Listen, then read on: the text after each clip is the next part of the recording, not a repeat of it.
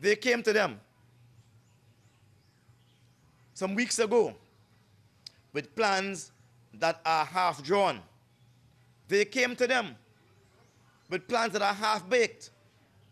They don't even know, the THA does not even know what they want to do with Store Bay. All they know, they want to put their hands on this priceless piece of treasure and give it to their friends.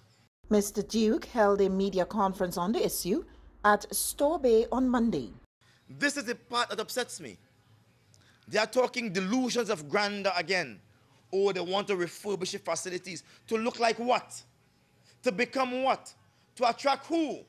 And who will now be the occupants of these booths that they refurbish and enhance? We want to know. The PDP leader is calling on the THA to come clean on the issue.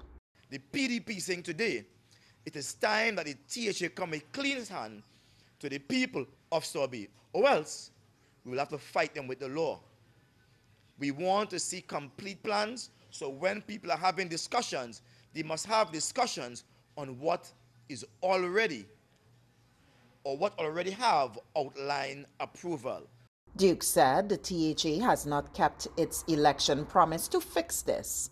My colleagues, they came in on fixing this bread and butter issues. Instead, they have allowed Tobago to fall into disrepair, and they are boxing bread literally out of the children's mouth. This must stop. In a release on the issue, the Division of Tourism has labeled the impending upgrades as long overdue, but condemns misinformation on the plans.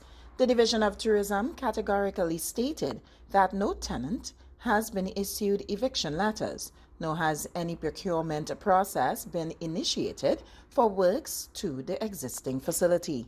It says the public is also assured that there will be wider public consultation after the redesign process is complete, and all tenants and stakeholders of the Store Bay Beach facility continue to have free and easy access to information and updates through the Office of the Facility Manager. Elizabeth Williams, TV6 News.